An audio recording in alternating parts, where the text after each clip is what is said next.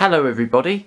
I'm sorry I haven't done a YouTube video for a long time, but I'm going to show you how to set up a games console to a portable TV / portable DVD player.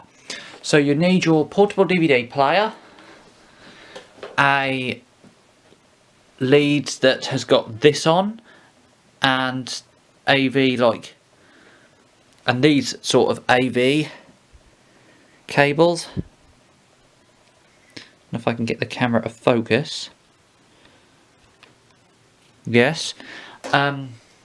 So what you would do is so sorry, but the camera died there. So what you do is you would plug your PlayStation into the wall. Camera might stop automatically a few times. I'll get a different camera. I'll plug my PlayStation into the wall down there.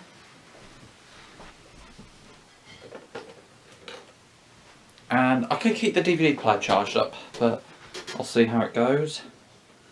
I'll plug a controller in. So, like that. We'll be using it a bit later. And then what you would do is you'd get your PlayStation cable. And I might put the camera a bit further over there and you might be able to see it a bit better.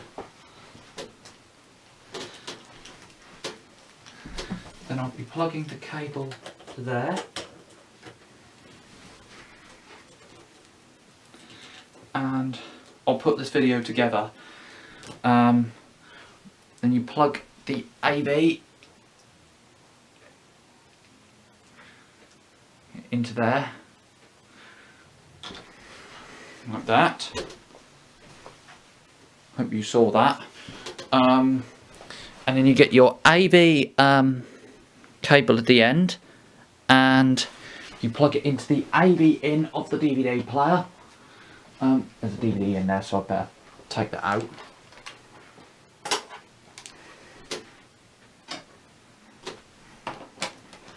Don't want to get any copyright things. I'll put the PlayStation player TV on top of the PlayStation. And then what you want to do is you plug your, you turn the DVD player on. And how long the battery's going to last. Then on this one you want to press source. So it says AV in, and because I've plugged the PlayStation in to the DVD player into the AV in, I'll get the remote for the player and I'm going to turn up the volume so that you can hear the PlayStation. Alright, it's ready. So now we're going to put the PlayStation on.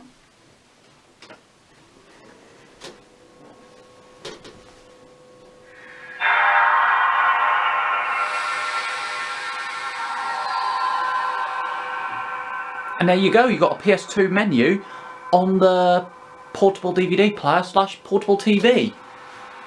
So this is quite good. If you want to have two screens and if you want to play two-player games, you could get another DVD player, the same as this. Make sure it's got the, I'll zoom out. Make sure it's got the AV in, AV out. You could get an AV out lead, plug it into another DVD, plug it into another DVD player, get these on it, plug it into the separate DVD player AV in, and you could have it on two monitors and be able to have player 1 on one monitor and player 2 on another DVD player. Unfortunately I don't have another DVD player, so I can't set it up, but let's see how it loads with a game, or let's have a look at the browser. I should stop the camera.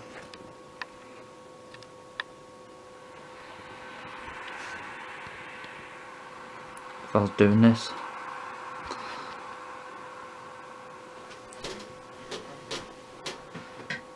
I don't want to put DVD in because of copyright, but I am going to put...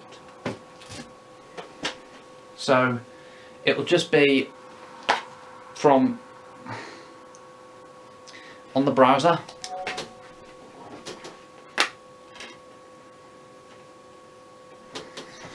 And so you got Gran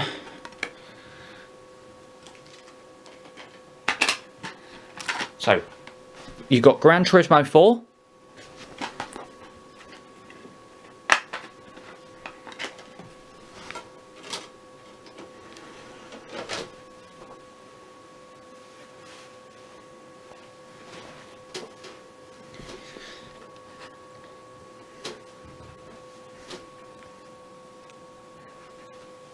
So it's reading the disc. It still works.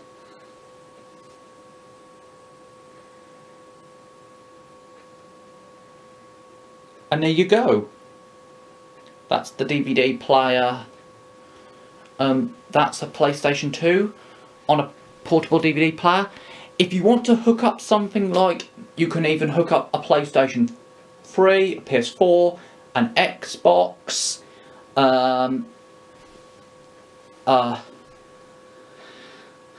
you could hook up, it doesn't, my DVD player doesn't have an HDMI, so it hasn't got an HDMI in, because you could hook up a PlayStation, a newer PlayStation to it, or an Xbox. As I have an Xbox, I could do my Xbox, but I haven't got an AV cable for what I've plugged the PS2 in, but all I just have is an HDMI for my Xbox. So this is quite a good way if you're gonna go somewhere and want to play your PlayStation, take your PlayStation with you. If you want a little TV to hook it up on in a room that hasn't got a telly, you can plug it into you can plug your DVD player into on a table on top of the PlayStation and have a little way of your PlayStation taking it portable. But you'll need to find somewhere to plug the PlayStation in if you want to watch your if you want to play your games looking at the little TV. So I hope you enjoyed this video. Give it a thumbs up, like, subscribe, and hope you enjoyed this video.